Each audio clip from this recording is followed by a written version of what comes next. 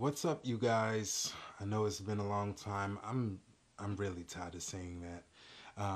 It's been a really long time, and you know what time it is. It's Turk time. I live forever, I don't ever die. Murder, murder, murder on my mind. Line after line after line. Time after time, I'ma thrive. Push a button, then I start to drive. Surfboard ripping through the tides. Power Ranger, mighty morphin' time. Okay, if you're watching this video, it's because you want to know how to get into the aviation industry. And I know, I work for aviation now. That's the new surprise job that I teased in my last video about getting my new luggage. I should have came out with this first, but we're here now. And you got some information you want to find out. I got some information to give you. So listen up. And if you got any questions, please leave it in the comment section. I either make a whole nother video for it, answering the questions, or I'll just answer you directly in the comment section. But you gotta ask if you want to know. So I am a ramp agent.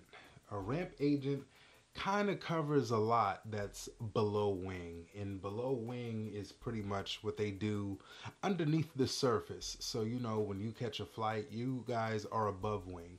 When you're going on to your flight, when you're getting your ticket scanned, when you're going through TSA, that's all above wing. Below wing is where the dirty work happens, where you're getting raw and gritty and really getting after it. You're hooking up the ground power, you're hooking up ACs, you're stacking bags, you're unstacking bags, you're in the bag room, you're driving carts around to flights, handling belt loaders, pull tugs, tow bars, all this stuff you'll learn about if you get the job. Let me teach you how to get the job. I've seen a few videos about how to become a flight attendant. Those are very good. I would suggest you look those up if you want to be a flight attendant. But I'm not gonna lie, I watched a lot of those, and a lot of that applies for ramp agent as well. I'm a ramp agent, so I'll be explaining how I got there. Well, first, just like any job, you have to do an application. So I did my application in July. And it was for a certain airline, and I had to wait a little while before I heard back, but I did the application. I was crossing my fingers because aviation is something that I wanted to do for a long time. I came really close once with another airline, and I had a little situation going on, and my background check didn't go through.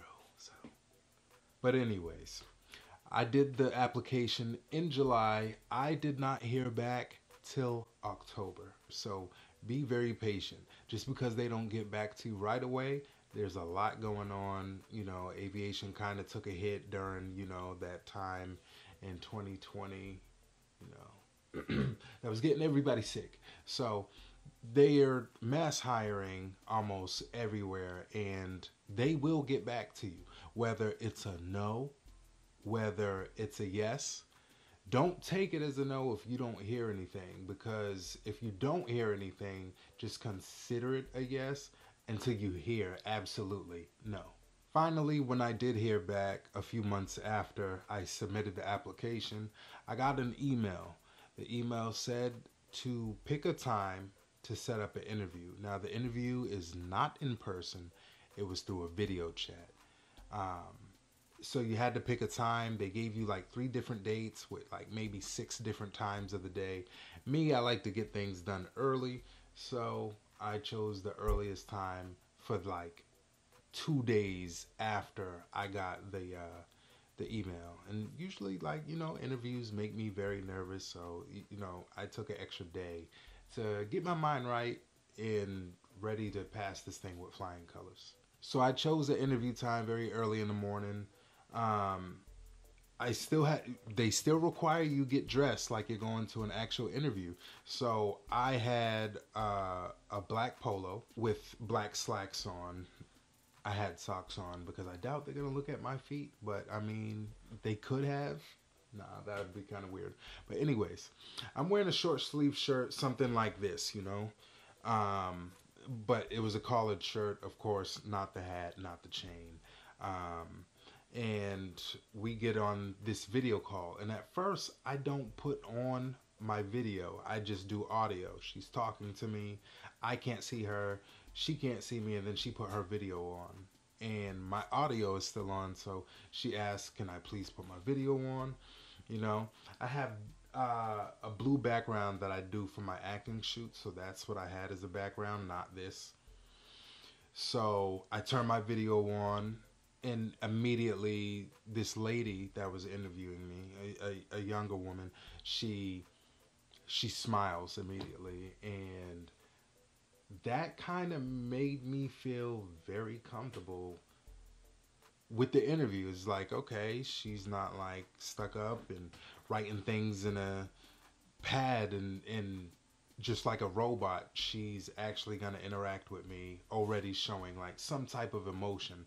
So I mean, even if it wasn't, that's how I took it, and that's how I went on to do this interview, and it actually turned out pretty great. So for the most part, she asked me, why do I want the job? Why would I leave the job that I had at the moment? So not currently, but why would I leave the job that I had for them if that was going to be the case? And what are my expectations? What are my plans for working with the airline that I chose? And for the most part, like after I answered those, she was asking questions, but to be honest, it didn't feel like an interview. It felt like you was talking to an old friend and you was catching up. We was just having conversations about traveling and how that even happens, the things that goes into making your travel work. So much goes into it. You would have no idea if you're just a traveler. But you will find out, because after you watch this video and you submit your application, you will get the job. So we just had a regular conversation for the most part, and then she was required to ask me about like 5 or 3 questions that was really hard. It's called the STAR method. She even explains this to you. So if you could look that up, STAR method interviews, just kind of prepare for that, but don't, you know, over prepare for it, because you don't want your answers to seem like robotic and very generic. Like, oh, like name a time that you couldn't finish the task at hand. Why is that? Or when's a time that you overachieved at work and you did the extra mile to make sure the job was done? Things like that, you know? And just be honest, it'll be easier, because if they ask you again and the answer switches, they're gonna know you've been dishonest. So when our interview was wrapping up, she said, if I make it to the next round would be an assessment for the job. And then the interview ended. Maybe about an hour after that, maybe like 15 minutes. I'm saying an hour because it sounds better, but it was maybe 15 minutes or less than that. They said, you are moving on to the next round to do the assessment. The assessment is pretty much reading and comprehension. You read something, you answer the questions, and also they ask you a few math questions like, hey, there's 4 bags here, there's 4 bags there, how many bags total? Things like that. So again, there's nothing that I can prepare you for, but if you're good at reading and comprehension and math and literature, things like that, you will be fine. For the most part, it's common sense. Like, hey, like if a ball rolls on to the runway, what would you do? It's just like, would you throw it away? Would you kick it? Would you like throw it at the plane? Like, you choose what the answer is. I can't give you the answers, but if you have to question yourself about it, it's probably not the right answer. So I do my assessment. Maybe a week and a half after the assessment, I got an email saying that I received a CJO. Now, a CJO is a conditional job offer. Conditional job offer means you pretty much got the job, but you got to go through these last steps. These last steps you kind of don't have control over. It's the matter of time and just who you've been in life, pretty much. So the conditional job offer requires you finally go to meet these people in person. Now, you won't be the only one. It'll be like a group of you, in multiple groups at that. So you go there, they kind of give you a orientation, so to speak, and then you do your drug tests. You sign up all the papers for your background check. You sign papers and prove you've been vaccinated. They're going to ask you about your job history all your life. Have you ever been terminated? And also, with the background check, they actually fingerprint you because it's like an FBI. So if you ever been arrested for anything, if you ever like stole candy and like got arrested overnight, it's gonna come up. It's gonna come up, and that doesn't necessarily mean that you lost your job offer if you have any of those things going on. But they're gonna ask you questions about it, and you gotta tell the truth. They're gonna ask you. They want to know what you did through your mouth, and they're gonna ask for the documents itself. So please tell the truth. That's if you want the job, of course. Most ramp agents have to pass a physical exam. So my physical exam was lifting up these bags, placing them, and doing it over and over again for about 20 minutes. I was sweating like crazy. You just had to do it. They want to know if you're physically fit and able to do these things. And they check your blood pressure. They have like EMTs nearby. So if it's too much pressure for you, you was all set, And just because you failed the physical part doesn't mean you are disqualified from getting the job, but maybe they'll put you in a different area, So after all that, you kind of just go home and you wait. And you can't rush the background check because it's not really them doing it. They send it off to investigators and FBI so they can do it. So they're going to take their time, and they have a lot of people to do. It's not just you. It's not just your city. There's so many people to go through this process. Some people might be trying to join the FBI, and that could be something. So this process took another like 2 weeks and a half before I found out that I was going to get the job. So after that I got the job offer, they emailed me and they said, there's about 4 different start dates. You could start in 2 weeks, you could start in 3 weeks, a month, or like 2 months from now.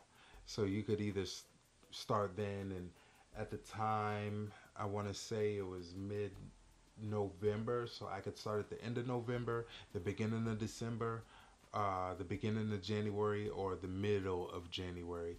And when you want to get a good shift and you want to get anything good, it's all by seniority. So the faster you're in the door, that's when your seniority starts. So I picked the first date, the earliest time possible to start my seniority. So when you pick a date, you go in, you fill out all your papers, so you can get paid, your direct deposit, things like that. And this job, of course, requires training. So they used to fly you out. They probably do for certain airlines, but I know mine didn't. They used to fly you out to their headquarters. And because that thing happened in 2020 when everybody was getting sick, with the alternate version of the flu, they stopped flying people out, so you have to train at your home city. So I got trained here in Boston. We went through a bunch of safety protocol and how to do things right. Training is 2 weeks. At the end of the second week, you take a test. If you do not pass this test, you do not get the job. So even though you have the job, if you fail this test, terminated. So it's about, I want to say 90 questions, and you're only allowed to get 5 wrong. But if you pay attention in your classes and you take notes like they tell you to, you will not fail this test. Because if you study and if you're paying attention in class, it's almost like they simplify it for you so much that you kind of can't forget. So if they say there's this thing on planes. I don't know if you ever see them, but you know, if you're trying to turn in a car, you have your blinker. Well, planes have the same thing. It's a red thing called a beacon light. It flashes, flashes, flashes. They say don't go next to the engine when those beacon lights are on, because if you're in front of it, you could get sucked into the engine. If you're behind it, you could get jet blast, which is going to burn you alive and probably push you and sweep you from the area. Things like that. So they'll ask you a question, hey, when the red beacon lights are on, what are you not to do? It's just like, all right, you don't go next to the engine. You don't even want to go next to the plane, really. So it's things like that. And, you know, I went through my 2 weeks of training. I took my test. I passed. I got the job. It is now mid-May. Well, we just got through the first week of May. To be exact, is May 9th. And my birthday's in 9 days. But anyways, yeah. So it also comes with a lot of benefits as far as flying, family flying, friends flying, and also, you know, your health, your dental, things like that. The airline industry takes care of you pretty well. And now a lot of these places, because they're hiring in bulk like this, they are offering bonuses just to sign up. Like, hey, if you get the job, we have a sign-on bonus for you, $500 or $2,000, regardless of what it is. You guys are getting a sign-on bonus for getting this job. It's a good job to have. I could talk about the benefits more if that's what you guys want to hear. Just, you know, leave a comment, let me know. If you guys are wondering about tattoos, so in the ramp, it doesn't matter. You can have as many tattoos, they can be exposed, because you're not really dealing with customers, you're dealing with each other. Very little do you deal with customers. So, you could have tattoos. Now, if you're above wing doing the gate agent, or if you was a flight attendant, you probably can't show tattoos, and this is why they dress so well. You see them in their button-ups, their scarf, and things like that. So below wing isn't so strict. Get ready for the jokes. People's gonna joke about you being new, and don't be mad when the veterans don't really take fond of training people, because a lot of people leave after training. Because they found out it's a job that they can't handle, so they just don't want to waste their time training somebody that's not going to keep the job. So this is just precaution. I could talk about the benefits in another video and what training really consisted of, and you know, if I missed anything, just let me know. I'll be happy to answer questions in another video or in the comment section. I appreciate you guys for watching this video, but I'm gonna wrap this one up. It's about 3:30 in the morning. I just got off from working overtime, so if I sound a little hoarse, I've been racking up on them hours. Like I said, it's a matter of time, and damn, I don't have my watch, but it's Turk time. Dad, what's wrong? Had to hit me now, I'm sipping on the Zues. I just wanted to get big on YouTube. You're still here. Well, while you're here, go ahead and click that like button. And the subscribe button. Okay, the notification bell too. Leave a comment saying you did so. Lastly, click the video on the right for more cool content. It's Turk time.